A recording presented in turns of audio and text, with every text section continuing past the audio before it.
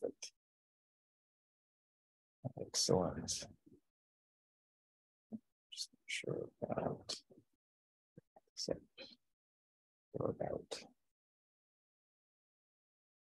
Excellent. Okay, let's see. Got it.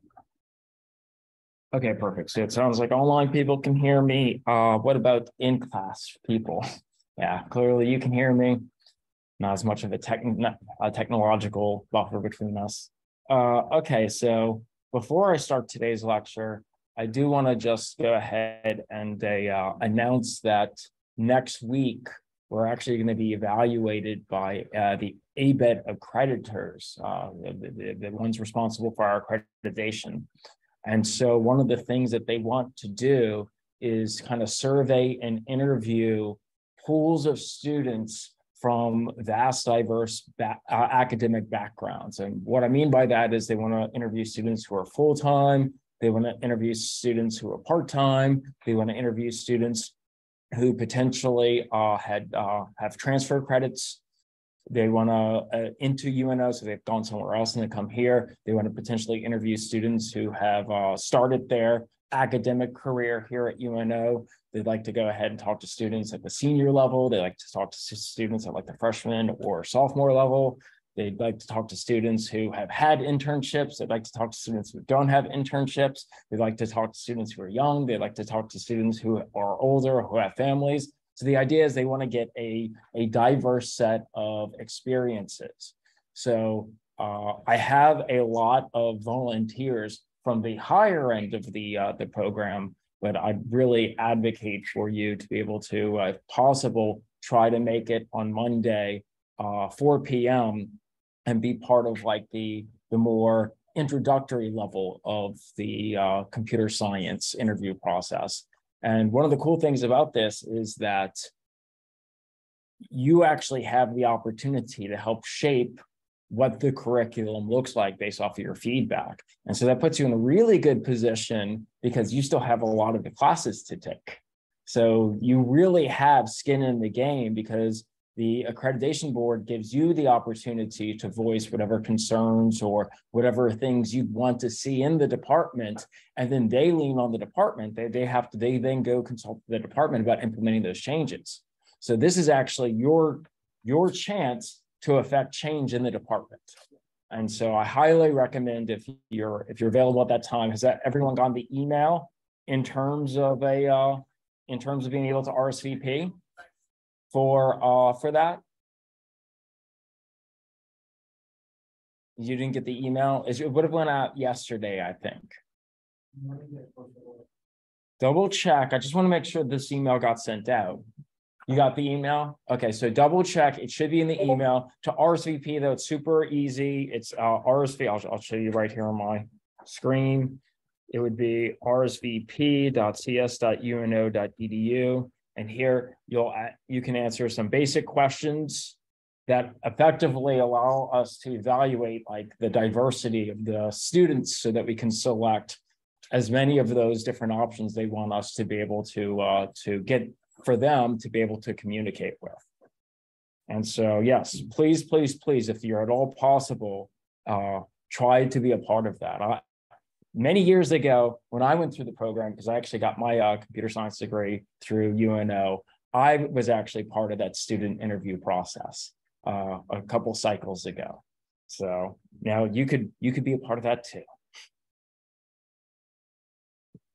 Excellent. So, but yeah, they want to try to go ahead and get about 20 people, 20 different students to be a part of that, if possible.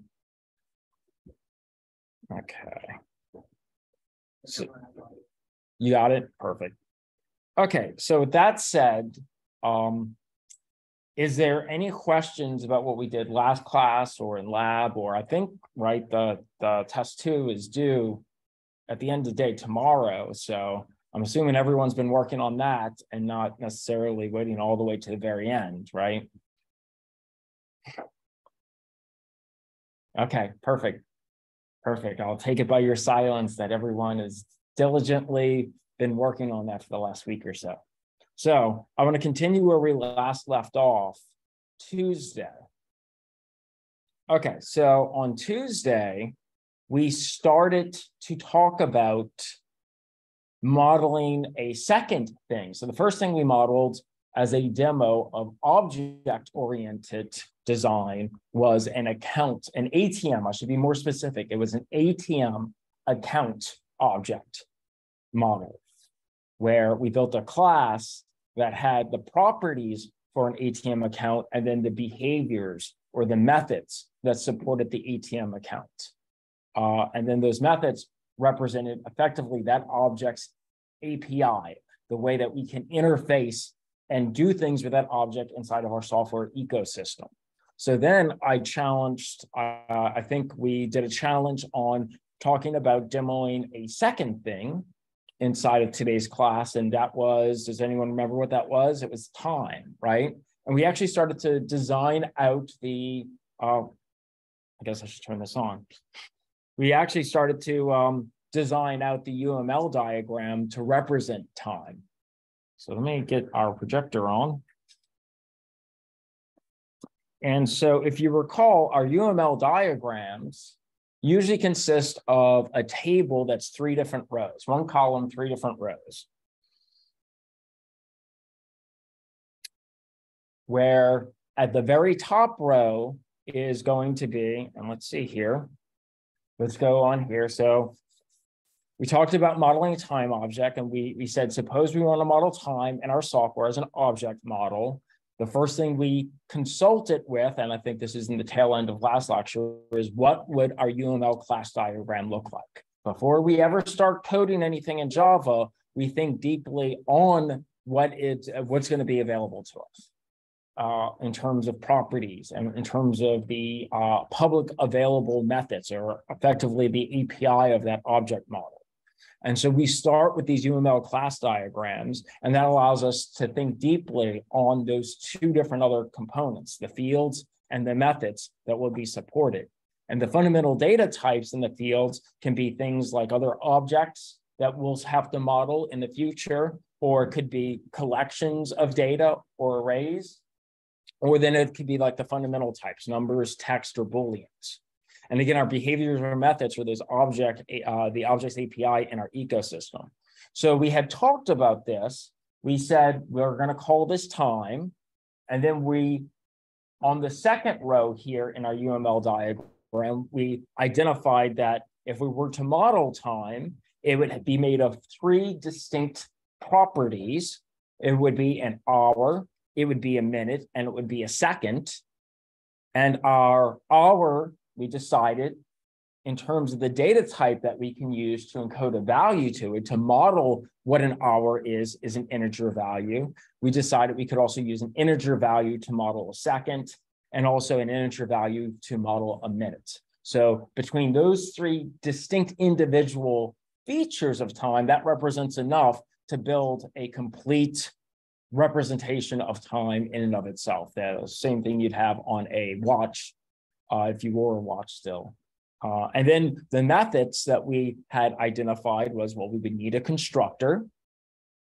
We would need the ability to go ahead and convert the state of our time instance into a string, if for no other reason but to evaluate what it looks like, so we can constantly inspect it while we're constructing, while we're building out, while we're testing and validating that our code is working. We decided that we needed some setter methods. Since they're private, we want to be able to set the time to be an hour or a specific minute or specific second. And here, actually, in this purpose, I do kind of want to do something slightly different than what we did last time. So there we go. I'm going to make these private, because sometimes you have these private helper methods, but we're still going to want to verify that they work. So we'll have as a public method a set time that takes in an hour, which will be an int, a minute, which will be an int value, and then a second, which will be an int value. Perfect. And so when we go to build our tester, because when we get into the phase of moving past the design of our object, and we start going into the implementation of this object model into a Java class, then we also, alongside it, want to build a tester so that we can test as we implement a method at a time, just to ensure that our class implementation is correct based off of our expectations. Okay, so is there any questions in terms of this class diagram up to this point, this UML? Because now at this point, I'd like to start implementing our time class and actually go through the process of implementing this. So here, the first thing I'm going to do is I'm going to use this UML diagram as a basis to create a stubbed out implementation of our time class. So that's going to look something like this. And again, what I'll do initially is I'll copy it, but then we'll talk and break it down and discuss this. So let's go into here. So the first thing I'm going to do here is I'm going to create a time.java. I'm going to put this in here.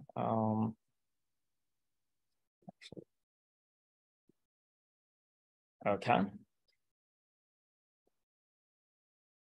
Okay, so here inside of our class now, we're going to start with public, and I'll cut things out so that we can hyper focus on them. So I start with a class definition, public class time, public because this class has to be available to outside classes inside of our Java application, outside software objects. Class is just the top level keyword we use to start constructing classes. We've been using that all throughout the semester.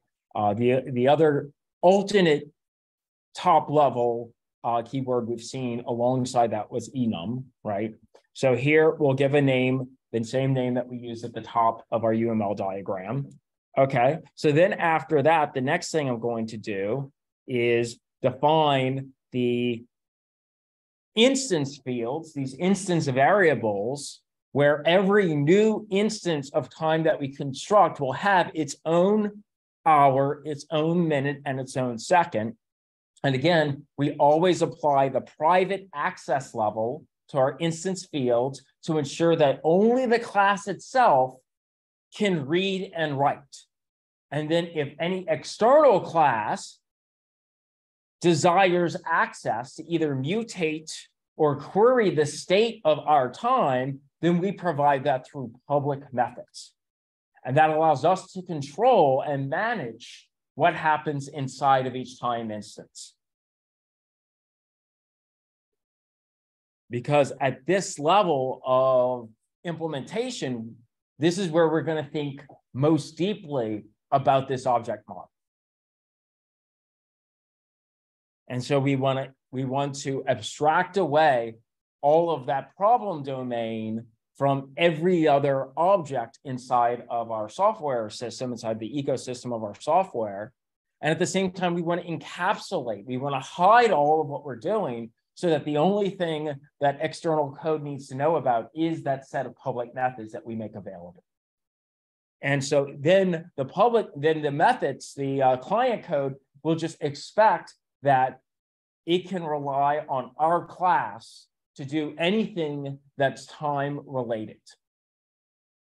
And then once I have that, the next thing I'm going to do here is I'm going to take each one of those instance methods that are in the third row of my UML diagram, and I'm going to stub those out into the class so that I know that they're there, that I don't forget about anything later on.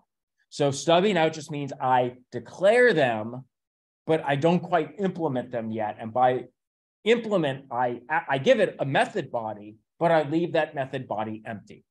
So it's technically is a method that's defined in the class itself. However, it doesn't do anything when I execute it.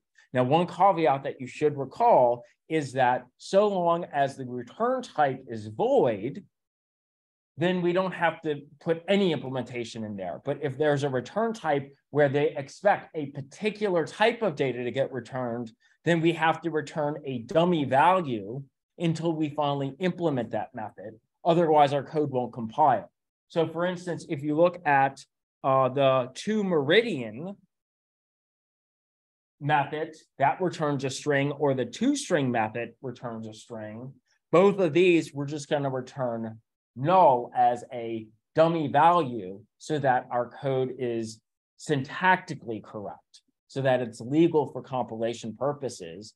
And so the idea is we will slowly implement a method at a time inside this class, and we'll test until we are fully tested. We have full coverage of testing across all our methods, and then we're satisfied and we can move on.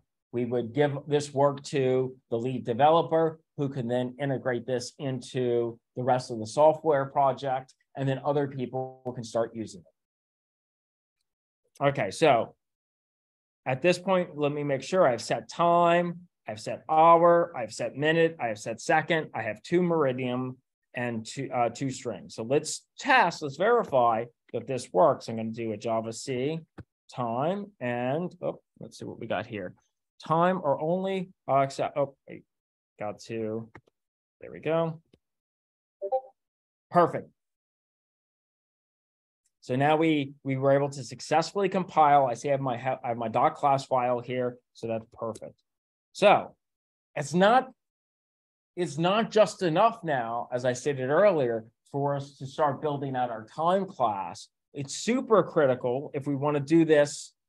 If we want to do this the way that an engineer would approach this problem, and not the way that just a common developer would approach this problem, is that we test along the way. We validate and we verify. So the moment I create a time.java file, I'm going to create a corresponding time tester.java file that will explicitly be used as an application file to pass messages, to build instances and check that all of my general case and exceptional case logic works inside of my object model. So I don't want to wait until I build the rest of the application around this. I want to test each class at a time, and not just a class at a time, a method within the class at a time. And a method is the single testable unit inside of our code base. Okay. Oh, cancel out. Okay. So what I'm going to do here is I'm going to create a. So what our time tester will look like, again, just stubbed out, would look like this, where we will have a public class time tester. This will be an application file, which will build mock instances of our time for the explicit purposes of testing. So I will have a main method. Now recall that a main method should effectively be the general manager of your application. So my main method is going to call lots of helper methods that actually perform the testing. And then I'm going to stub out each of those helper methods. We could say that I'm going to have a helper method that's going to test the toString, because before I can start doing anything else to validate and verify that my time class is implemented properly, before I can test any other method, I need the ability to display the state of my time as text. Otherwise, there's no way for me to peer inside to see what's happening. So the first thing I'll do then is test the toString to make sure it's working the way I expect. Then we'll test the setters. So I'll test setting the hour. I'll test setting the minute. I'll test setting the second. Once I am confident that those three setters work, I will test toMerdiam, which is an alternate way of displaying time. So when I have toMerdiam, what does that mean to everybody? So we know it. So we have toString and toMerdiam. What do you think the difference is? That's right, exactly. So meridian time is AM. So technically that's what AM and PM stand for, right? Ante and post meridian. Meridian meaning the midway point. So noon of the day. So ante meridian is AM, post meridian is PM. So there are two viable and valid ways that we can articulate and communicate time as a string, as a textual representation, and it's either in a universal state where we can just give the hours from a 0 to 23, from a scope from 0 to 23, and then your minutes and your seconds, or you could do effectively 1 to 12. Excellent. So we will test that. And then finally, we will test some constructors. So we'll talk about that as we start to implement. But yes, we'll talk about that as we start implementing and expanding out our functionality. So just like what we've strived to do in the past, which is break our code base down into modular pieces and test it a little bit down the way, right? Like this constant iterative approach of design a little, implement a little, test, design, implement, test. And it's like a circle that cycles back and back and back and back until you're complete. We're going to do the same approach. And this is going to help guide us on what we're implementing at any given time. So this is kind of like our roadmap to completion. And when we implement all of these testers and all of our testers say we've passed, then we've gotten to the end of our journey building out this class. This approach, by the way, is what's called test-driven development. Okay, so the first thing we should strive to do is now build that toString method. So I'm looking at my tester. The first test method was to test the toString. So let's talk about how we can actually implement that. Well, the toString method should be super simple. I'm not even going to implement the constructor yet. So I'm going to rely on a default constructor. So one of the cool things about Java is if we're building a class, and if we don't implement a constructor, Java gives us a constructor by default. So a default constructor just initializes a new instance of that class for us, but it doesn't set, and it uses default values to set all the instance variables. Well, let's see what that is. Let's go to the instance variables. What are the instance variables inside of our time class? I'll actually go into the actual code. Oh, I should also make my time tester class as well. So let me do that. Let me make my time tester class, and then we'll talk about the finish talking about the default constructor. Oops. Well, we'll just get rid of this. Okay, and let me get the stubbed out implementation of this so that, oh, no, not that. Okay, no.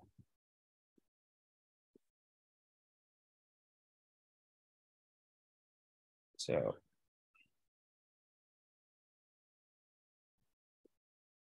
okay, so now we have our implementation here. It's just our main method and then each of our helper methods. Perfect. Let me save that. Okay, so the first thing we said we're going to do is we're going to start implementing this toString method. So instead of return null, we're actually going to return an implementation. Now, toString method is an instance method.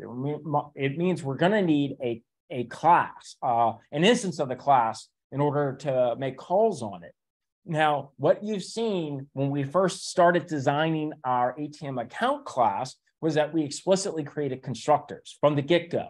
Here, I'm going to rely on a default constructor. So like I said earlier, if I don't define the constructor, if I don't explicitly create a constructor method inside of my class, Java automatically adds one for us. But all it does is create new instances in the response to the new keyword, hold on to the class. So it doesn't have any logic to say how it should set the instance fields, the instance variables. Recall that what the responsibility of the constructor method is to construct an instance. And that means it has all the logic of what a newly constructed instance features, its instance properties, its instance variables, what values they should have.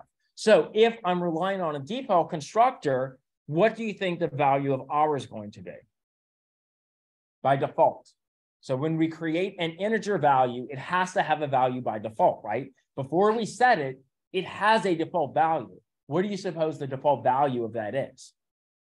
Yeah, exactly. So for numerical data, the default value from the get-go is 0. That's true for doubles, floats, ints, longs. So if I rely on the default constructor to construct an instance, since all three of my instance properties are integers, then all of them will start as zeros. They will exist and they will have the default value of 0. So let me extend that further though. What do you suppose the default value of a Boolean is? Exactly, it's going to be false. What do you suppose the default value of a string is? No, exactly. There's no reference yet, a null reference, because anything that is a reference data type, remember what a reference data type means, it's some memory address somewhere else. If we haven't created a memory address of something somewhere else, then it's a null reference, or what we just refer to as null. Okay. So with that said, that allows us, before creating an explicit constructor, where we can start testing things out. So we're going to kick that can of building explicit constructors all the way to the end of this process. So let's go down and look at the implementation. The toString method is probably one of the simplest to implement, right? Because all it's going to do is worry about the logic of expressing the state of our instance as text. So let me jump. So I'm going to replace this line here from null to, I'm going to return a string. So the return type is string. And so I personally love one of the static methods in the string class called .format, because I really like formatted strings. I like formatted print statements as well, because it gives me a lot of control over, say, for instance, the amount of precision points I want to express inside of a double, for instance, or it gives me a lot of control on how I can represent the text in terms of spacing. So here I'm going to start with a formatted string. So recall with the formatted strings, I first start with a string literal. That means it uses double quotations. Inside, I can put placeholder values. %d is the placeholder value for an integer data type. The D represents a decimal integer data type. So a base 10 number is what decimal means, as opposed to binary, which is a base 2 number, hexadecimal, which is a base 16 number, octal, which is a base 8 number. All of these number bases you will get experience with at some point throughout this curriculum. Okay, so here I'm going to have %d, which is going to then line up with the hour. So the first thing that'll print out is the hour, followed by a colon.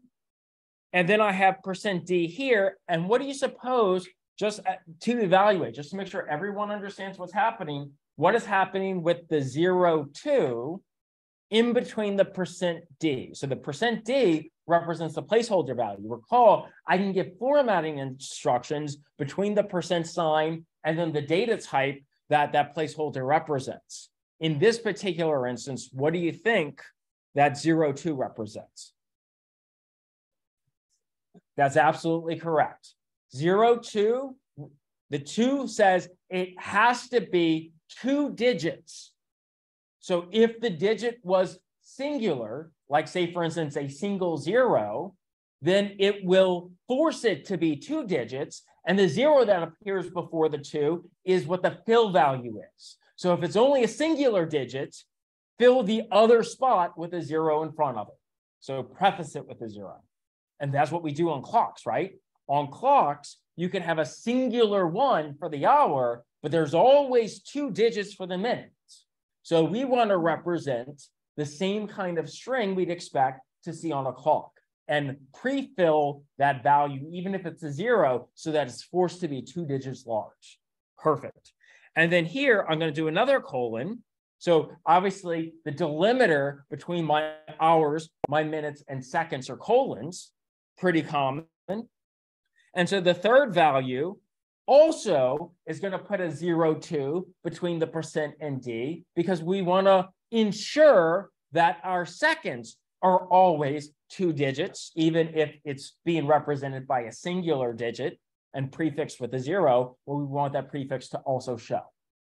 So a representation then of our time here should be something that looks like, say, for instance, 1:00:00:00:00. And that would be 1 o'clock effectively in the morning, right?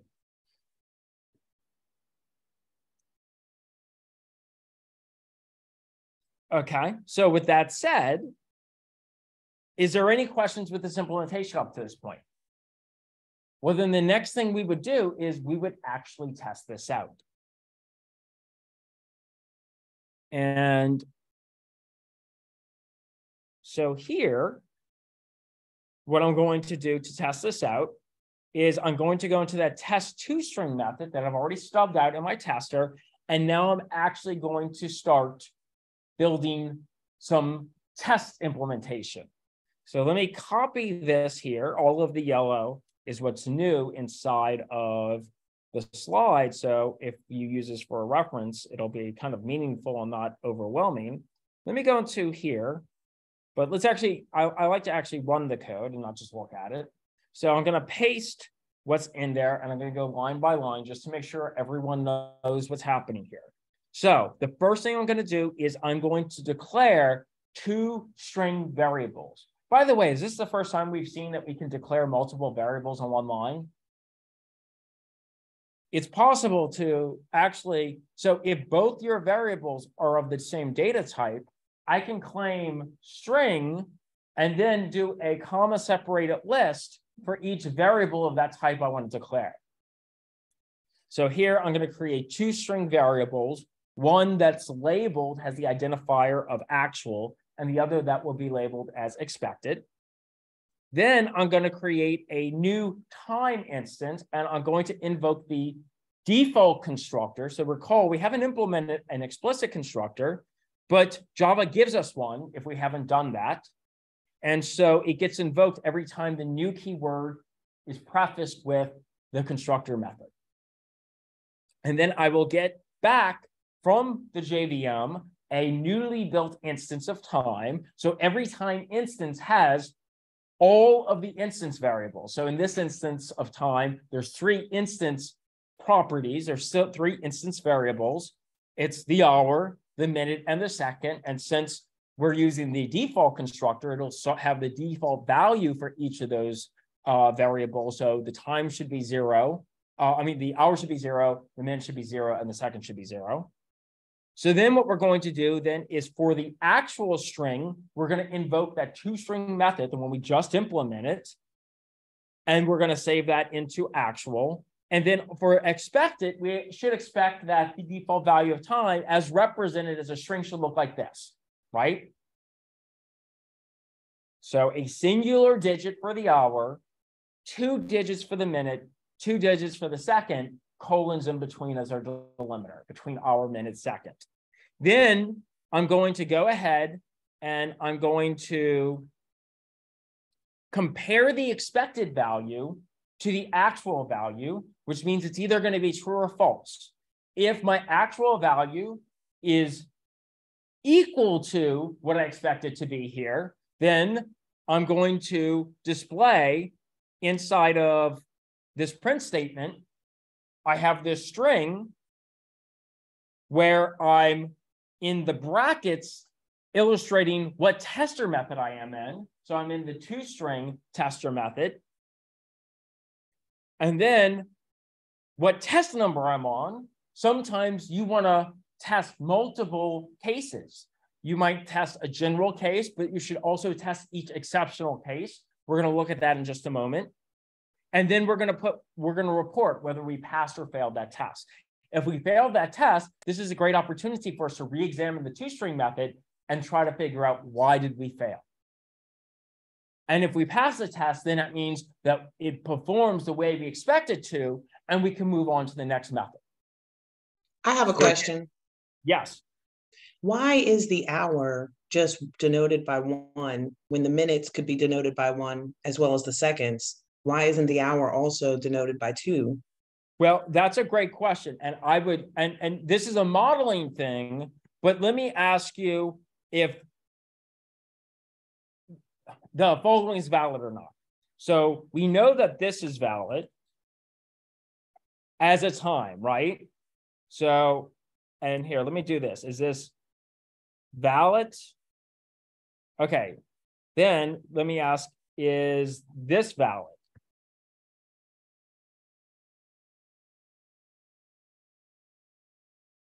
And then let me ask, is this valid? So, and this is a subjective process, by the way. This is subjective. So this is based off of what we want the behavior to be. But then it's super important that we create a comment that defines that this is the expected behavior. So look at the first, can everyone see the first value? Do I have to enlarge this at all? Is that better? So here I have 2 digits for the hour, 2 digits for the minutes, and 2 digits for the seconds. But now let's compare these two. Which one? So it's this versus this. So this is an instance here where I have a singular distance, a singular digit for the hour versus forcing the hour to have 2 digits. Which one is commonly expressed for time, for clocks? Do you normally see what's on the left-hand side, or do you normally see what's on the right-hand side? The left hand, right? Isn't it pretty common that we actually don't prefix the hour with a 0? Now, it's not to say we couldn't do this, but if our aim is to model what a wristwatch might display, it's probably more in line with the left-hand side than the right-hand side. Either of them could be valid, though, but we make that decision at this point. While we're defining this method, and when we make that decision, we should make a comment to express that that is the desired behavior. Does that answer your question? Yes. Excellent. Okay. So, and at this point, there's no real way for us to set the time to anything else. So this will be the only thing that we tested on, just to make sure it's displaying the way we expect.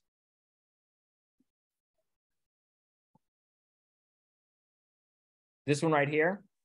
So what's happening on line 13 is that this is an assignment operation. It's not just an assignment operation. This is an initialization operation. So we're doing a declaration and an assignment of the same line. So whenever we do that, we always read the right-hand side of the assignment operator before we do the assignment, because we have to resolve into a value, and that value then gets assigned into a variable. So on the right-hand side of this assignment operation, I'm using the new keyword. The new keyword is always paired with the constructor method to create a new instance of something. Now, I haven't explicitly defined a constructor method, but one thing Java will always do, if we don't explicitly define a constructor method, one is implicitly created for us.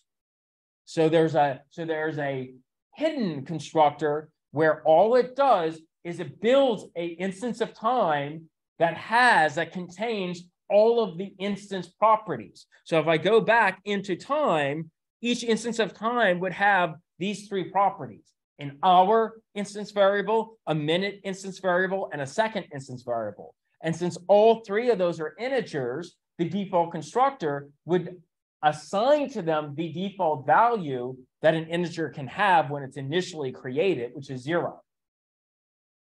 So that means at the end of this resolves down to be a time instance. So every time instance has 3 inner variables that represent each of its model properties, each of its individual things that it has, hour, minute, seconds.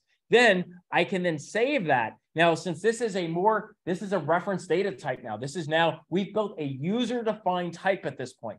So when we first started the semester, we were learning how to use all the primitive data types. Now we're learning how to make our own data type.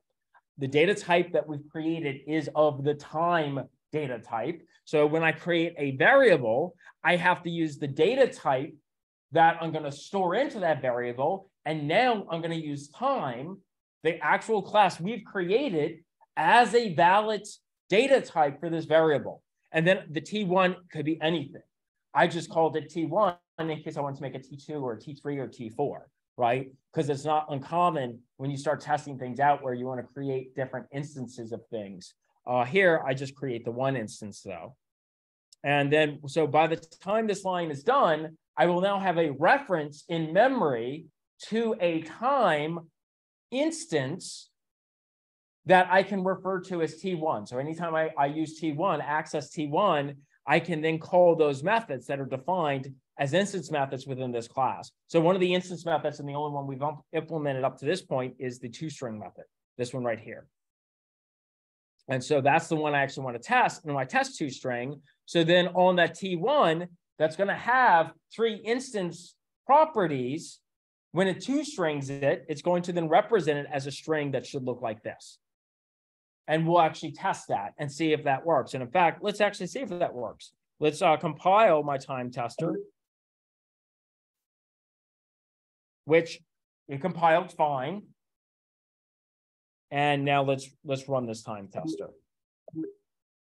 And we'll see that I do get a printout here, and my printout shows that the toString, I was testing toString, test 1 for toString passed true. That means that my expected and my actual were equal, which means that I can move on, right? That my implementation matches my expectation. Okay, does anyone have questions up to this point?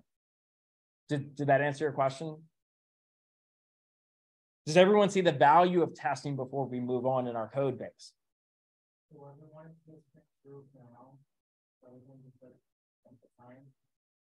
Well, so we could do this one of 2 ways.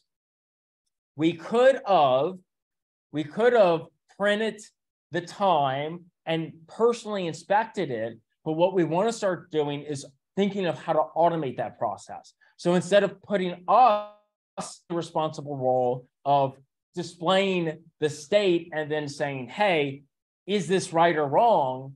I want the application to do that evaluation for me, right? So I want to take that work off of me, the developer, and I want whoever goes to run and execute my time tester just to see if my test passed or failed, without them having to make the decision whether the test passed or failed.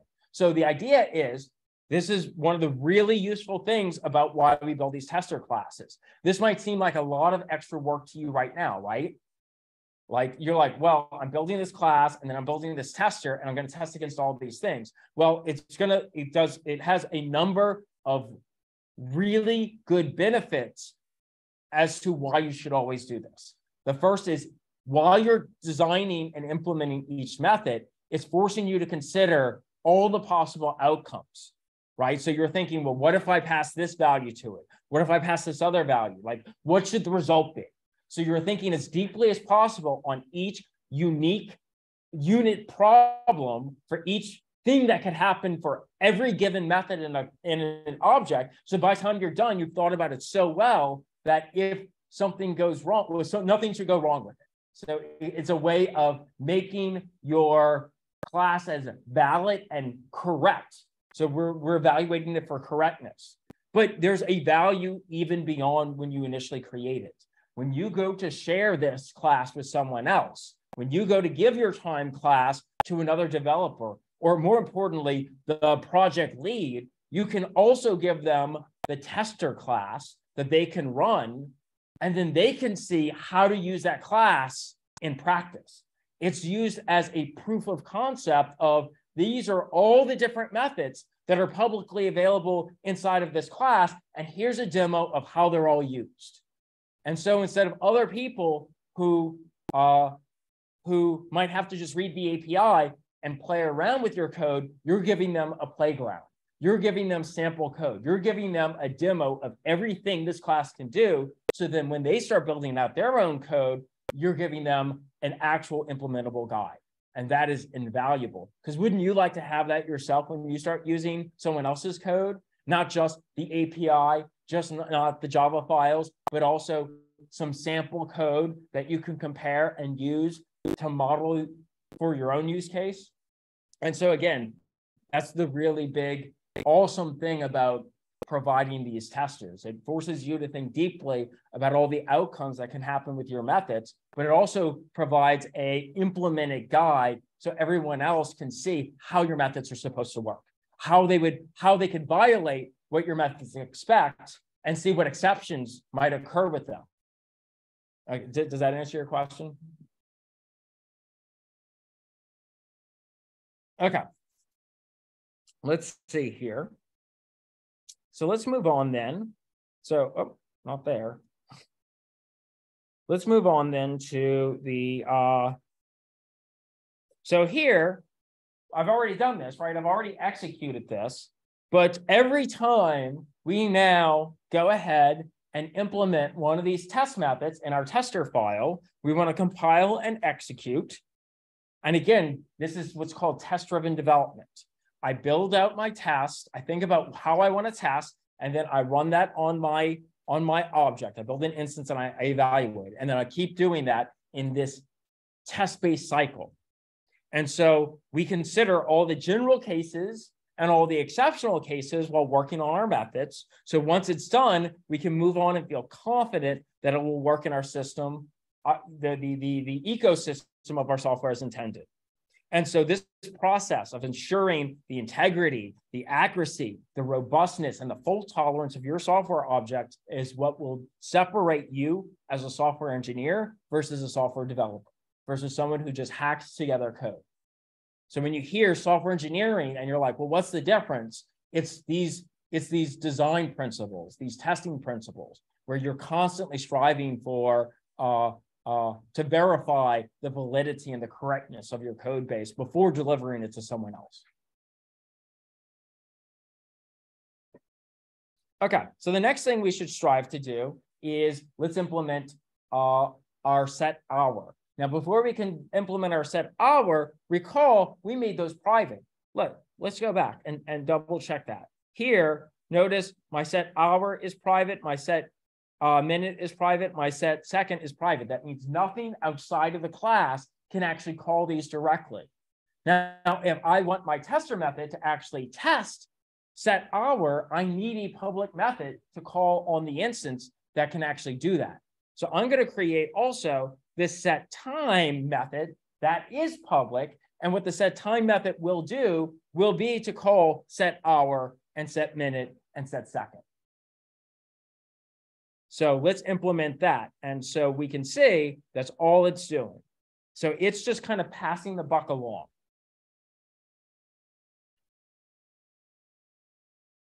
Right? So here, setTime is going to set call the hour and set. So right now, this doesn't do anything still. We're calling methods. It executes those methods, but those methods have an empty body.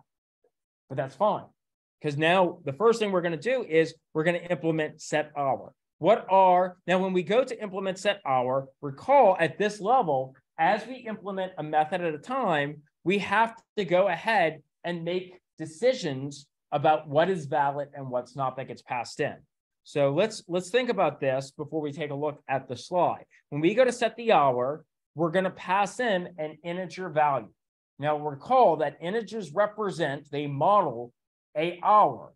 But the question is, does every value of integer map to a valid legal representation of an hour? Or is it scope? Is there a smaller scope of integer values that properly represent an hour versus every possible integer value? So what's the scoping? What is an example of an integer value that would be illegal to use as an hour value? 25 is one, zero would actually be legal. You actually have 0 hours, but a negative value, anything less than 0 would be illegal. So we have a scope. It has to be at least 0. And let me think about this. Let's think back to standard time, universal time. Let's think of universal time, also sometimes referred to as military time.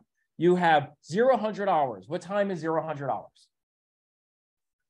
Yeah, so that's effectively midnight, right? Or what we would say in meridian time is midnight.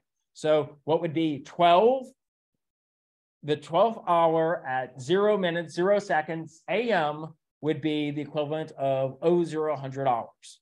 Okay, so if 0 is a valid hour, what's the maximal hour? First of all, how many hours are in a day? So we are going to recycle after you have 24 countable hours. Well, what is the last countable hour if the first countable hour starts with a 0? 23, right? So that means 2300 hours is 11 p.m. And you go from 2300 hours to 0 hours because you're going to loop back over, right? Okay, so with that said, we have identified general cases and exceptional cases. Exceptional cases in this instance is we want to prohibit an integer that is less than 0 and greater than 23 from being set as the hour, right? Because those represent valid integer values, but illegal values to model an hour properly. And so we look for the exceptional cases, and if they occur, we throw that illegal argument exception so that we alert client code, hey, you violated what we consider the model of an hour. So that would look like this, right? If the hour is less than 0 or the hour is greater than 23, then we will throw this new illegal argument exception. And then we pass a message whenever we construct those new instances. So here, let's implement this.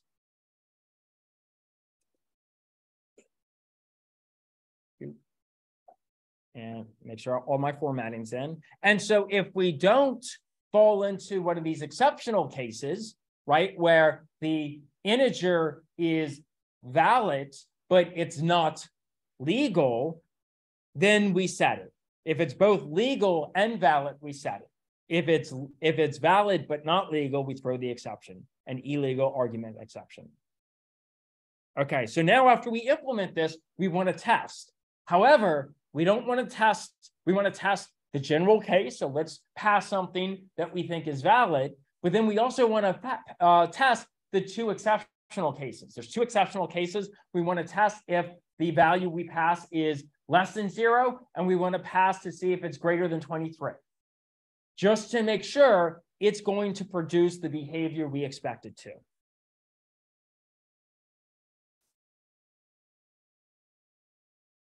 So the way that I could do this is inside of my toString method, I'm going to set up the data I need. So I'm going to create a string that's actual, another string that's expected. I'll create a Boolean value that is my test, the result of my test.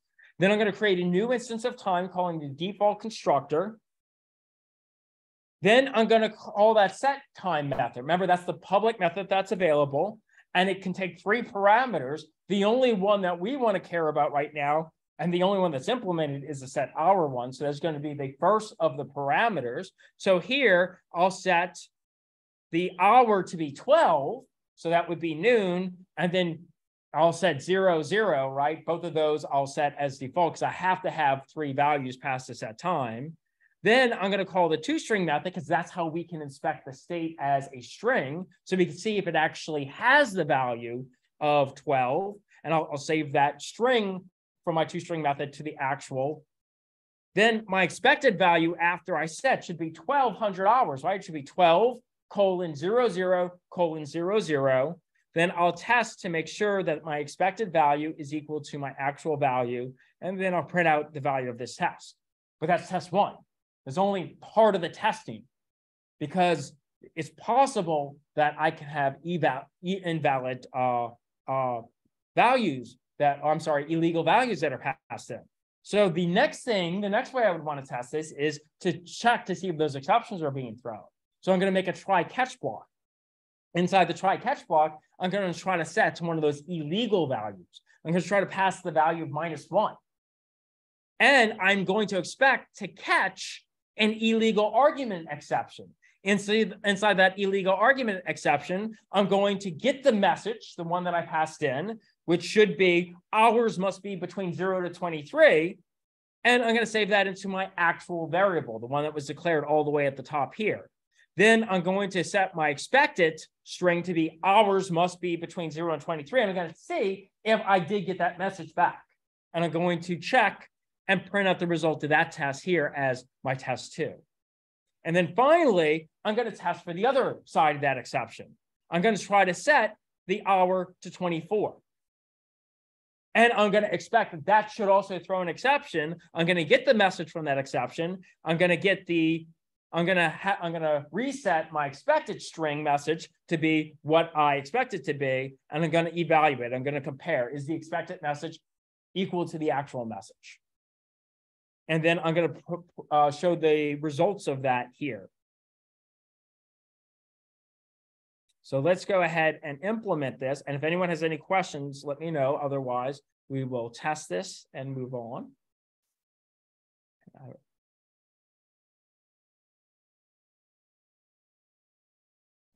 Okay. So we have our testing code. And then what I would do is I would compile.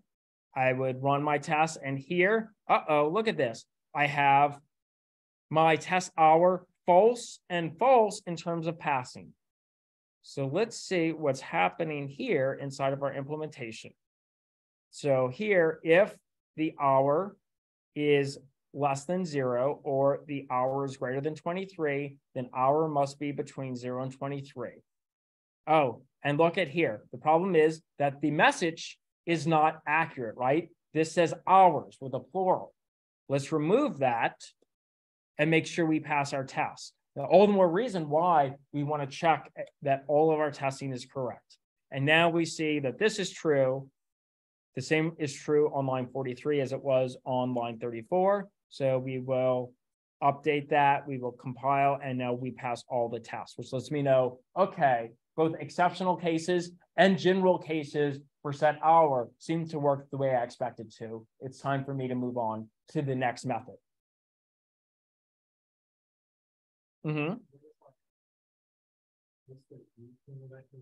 So in the E here, so when we go to catch an exception, we're going to see this later on in the semester when we get into exceptions, we could potentially have multiple exceptions get thrown within the same method, right? So imagine I had an illegal argument exception, but suppose I also had an array inside that method that could throw an array out of bounds exception. So those are two different exception objects. So this here lets me declare what type of exception object that I actually want to try to catch and not just catch every exception. And then the E that follows it is simply a variable name. So I could call it E. I could have also called it IAE as well. I could have called it exception. I could have called it just X if I wanted to. It's just a label. I'm just wondering if you wanted to write in the code the difference between the choice of universal military time and standard time. Would you write that in two separate classes? Would you write that inside that method of time? Would you write that as a case switch? What would be your method of writing that? I would write different methods that actually display based off of the name. So the default value that we've selected is the universal value, where it doesn't mutate the state in any way. It just displays it as the set that the value of the hour, the minute, and the second. And then we've created a separate method that we haven't implemented yet that's called toMerdiam that will display the state of our time as an expression of an AM or PM format. And if you have other expressions that you want your time to be displayed as, you could probably create a method that does that. So the idea is that you want to encapsulate that unit of logic inside of a method, and you want to give that method a really good verbose name so people know to use that method to get that kind of behavior. Does that make sense? So the answer is you'd write another method. Exactly. Yeah, the answer is always whenever you want more functionality from an object, you write a method, a public method to do that. And then your public methods show up as the API documentation that all other client code could read and know how to perform those tasks on your object, or how to perform those requests even. I think that's a better accurate term for that. So you could think of the collection of methods that an object has, public methods that an object has, as the set of requests that someone can have it perform. So you can request for it to set the hour. You can request for it to set the minute. You can request for it to set the second. You can request for it to be expressed as meridian time. You can request for it to be expressed as standard time, which is the toString method. So these are all requests that we ask for the instance to perform for us. When do you make the decision between writing another method or a class? Like we do in the homework. So a class should model a object. So and when I'm designing my homework, or if I'm designing an application, I think of the different constituent parts that might make it up. Like, for instance, I might need a UNO student. I might need a UNO faculty member. I might need a grade roster, right? I might need a account. And so all of these are individual objects that then can pass information to one another through a message passing scheme, through which is a method calling. So the way that one object interacts with another object is for it to call its methods. And what I mean by that is, if I go back to my time tester here, inside my time tester, this is a class in and of itself, and it interacts with the time class by building instances of time and then telling or requesting the time instance to do thing by calling a method. So each method is a request that that instance can now perform. And so I make that instance as feature rich. I give it as many methods as it needs to have to do its job.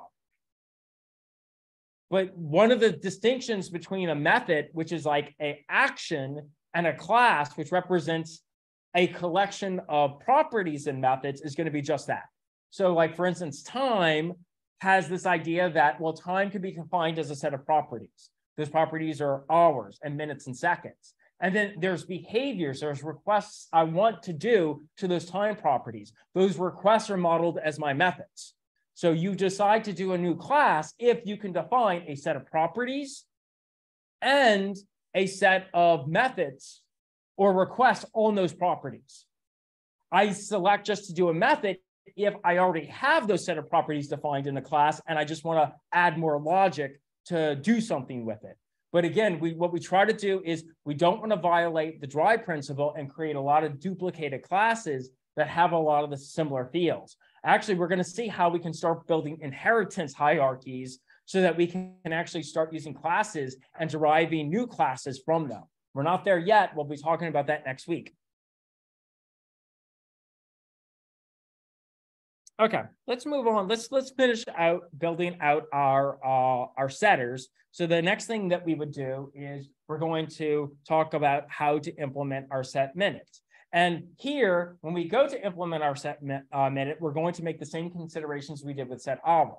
We know that we could pass in any integer value. So at this time, while developing this method, we want to decide, well, what is a legal value for this integer and what's an illegal value. And we want to check for the illegal values, and we want to throw an illegal argument exception with the appropriate method name. In fact, let me go back over here just to make sure that that is perfect. So so that the code's correct. Okay, so here, I'm going to check to see when minute is less than 0, or if minute is greater than 59, we're going to throw an illegal argument exception where the minute must be between 0 and 59. And if it isn't one of those exceptional cases, then we assume it's valid, it is legal, and then we'll set the minute that was passed into the parameter to our instance variable. So here, let's go into our time, and we're going to update the stubbed implementation with this actual implementation. Perfect. And then the next thing we do is we test. And we're going to test the same way we did with our TestHour. We're going to test with the general case, and then we're going to test against each of those exceptional cases. So the first thing I'm going to do is I'm going to set up the data I need to test. So I'm going to create a string that represents the actual state and the expected state. I'm going to create a Boolean value to evaluate the result of a test. And then I'm going to create an instance of time using the default constructor. And so initially, to test that it's valid, I'm going to set as the middle parameter, which is my minute parameter, the value of 30. And then what I'll do is I'll toString that, and my expected result should look like this. There's a 0 value in hours, because I'm not testing hours. There is a 30 where the minutes are at, and then finally that there's a 0 value for seconds. So then I'm going to go ahead and I will see if my expected string equals my actual string, and I will print the result of that test here. But I also want to test those exceptional cases. So I'm going to create a try-catch block. And then inside the try, I'm going to try to set the time to a negative value, to -30. And that should result in an illegal argument exception. So I'm going to try to catch that, and I'm going to grab the message, and I'm going to save that into the actual variable. And then I'm going to override the expected variable with the message I expect it to be. And so here, I think it should just be minute, right? Not minutes. Let's not make the same mistake we made last time, right? This said here, when we were implementing it, yep, just a singular minute. And then we're going to compare those, and we're going to give the result of that as my test 2. And then what we're going to do is we're going to test to see if we try to set it higher than 59. So we're going to set minute to 60. We're going to expect that an illegal argument exception is going to get thrown. So we're going to catch it, and we're going to get the message from that compared to the expected message, which is minutes must be between 0 to 59. We're going to compare those, and then we're going to test that out as the result of our test 3. So then here, I'm going to go to my time tester. I'm going to replace the stubbed out implementation of test minute with now this much more verbose one. Let's make sure that we have, there we go. No. Let's tab that. Oh Lord, all this is up. Oh yeah, perfect. Okay, perfect. Okay, so just making sure everything is in alignment. I am a stickler for keeping my formatting correct. Okay, so let's save this. Let's now clear my console. I will compile, and I will run my tester again. And here, I'm going to say, let's make sure that these tests here don't have the plural of minutes. So here, yep, it does. So let's make that say minutes, and let's make this say minute and not minutes. Let's compile, let's run, and now I see all of my tests are now true, which means I can move on, and I can now consider the next method inside of the pool of methods that I want to implement in my time class. So the next one after testing is going to be setSecond. I'm going to do the same thing. I'm going to say I can take in an integer value that models a second. I have to identify when is it legal and when is it illegal. So a second is illegal if it's less than 0 or if it's greater than 59. On those instances that might happen, I'm going to throw an illegal argument exception where we pass the message second must be between 0 to 59. And if it's not an exceptional behavior, then we're going to assume it's a general behavior. So let's go here and actually implement our setSecond. And so after implementing it, we're going to test it the same way that we've been doing before. So here, no. So in order to test this inside the testSecond method, in my time tester, I'm going to set up the initial data I need, a string that represents the actual state, a string that represents the expected state, and a Boolean value for the result of each test. I'm going to create a new instance of time. I'm going to call setTime, but this time I'm only going to pass a meaningful value as the third parameter, the one that sets the seconds. I'm going to set it to 30. And then I'm going to see if my expected value of 0:00:0, is equal to what I actually get back from the toString method. And if it is, then I pass test 1. Then I'm going to test the exceptional cases. I want to test, well, if I do pass in a value that is less than 0, does it throw an illegal argument exception? So I'm going to try to do that. I'm going to get the exception. I'm going to save the message from that exception into the actual, and then I'm going to express the exception I expect it to be, which should just be second, not the plural. And then here, I'm going to do the same thing to test if I try to pass it to be greater than 59.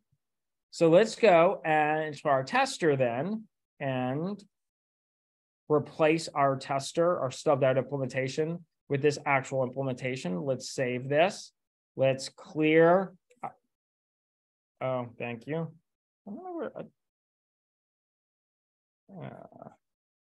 Let's see, what line number? 95. Oh, thank you. Okay, perfect. And we'll make sure that that's the message we have here. Yep. So super important that we actually test the appropriate correct thing. Okay, so now let's run our tester and we can see we passed all the seconds. So now we can set hours, we can set minutes, we can set seconds all correctly. So at this point, we would be able to move on from mutating the state and starting to encode the next set of logic we'd want, which is going to be to effectively implement my Meridian time. So let me implement this one last method, and the next class we'll talk about explicit constructors. So this one's relatively simple. It's very similar to the toString method, but we're going to make some decisions on how we're going to express it. So here, notice I'm going to use string.format, and what we do to express our time as a Meridian value is we're still going to have the hours, and we're still going to use colons as delimiters. So the hour is still only going to be 1 digit or 2 digits. It doesn't necessarily get prefix. So that looks the same. Now, in terms of the formatted string, the minutes look the same, right? It's just a prefix value. It's going to be a value that's prefixed to guarantee that it's 2 digits. And then we still use a colon, and then it's the same thing with seconds. So far, the only difference between my formatted string is going to be right here, where I have a %s, where it could represent an AM or PM value. So here, the way that I can perform this is the Meridian time is expressed as a modulus 12.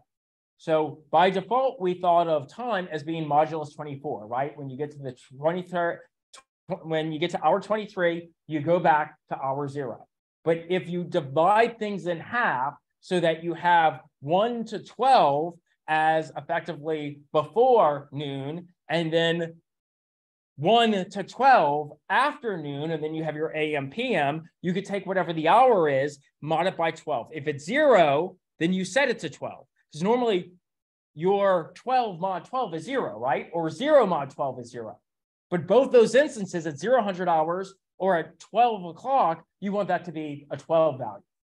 And since we're modding it by 12, every other value is going to be either 1 to 11. So what we could then take is we could just take whatever the hours is and mod it by 12. So if it's 1300 hours, 13 mod 12 is 1, right? 14 mod 12 is 2. 15 mod 12 is 3.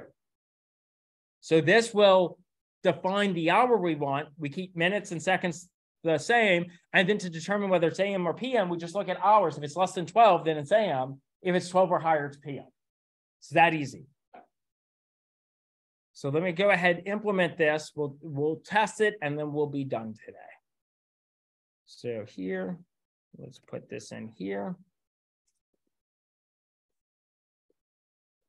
And now let's test this implementation. So to test this implementation, we're going to go into our test toMerdiam method. We'll set up the necessary data we need. So a string that represents the actual state, a string that represents our expected state, a Boolean value that represents our test result, and then we'll create an instance of time. Then we'll set our time to, well, we set our time to 000, that's the default value. We'll call toMerdiam on it, and we'll see if we get midnight, right? 12:00 a.m. And then we'll test our actual value to our expected value. And then what we'll do is we'll set our time to 2300 hours. We'll do toMerdiam on that and see if that's not 11 p.m. So let's go ahead and test this. Let's grab this.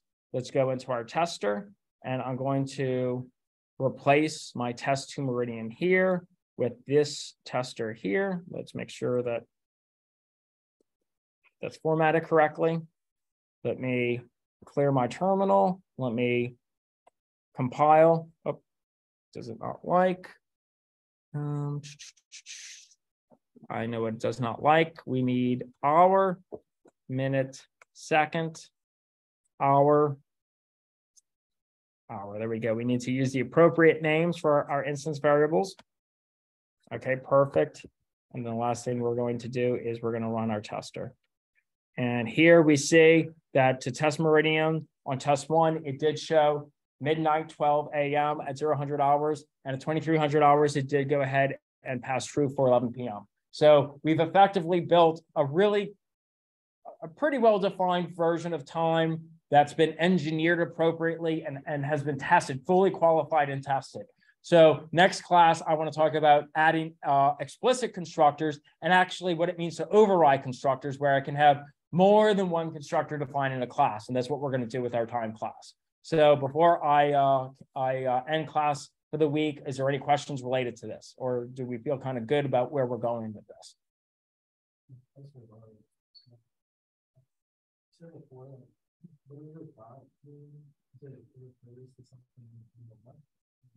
So you were talking about the dot operator? Yeah. So dot operator always means that the thing on the right-hand side of the dot is contained within the thing on the left-hand side of the dot. So the dot operator allows me to access, say, for instance, in this instance, let me go to my time tester. So there's this set time method that exists inside of the time class. If I want to call the method inside the class, I use the dot operator.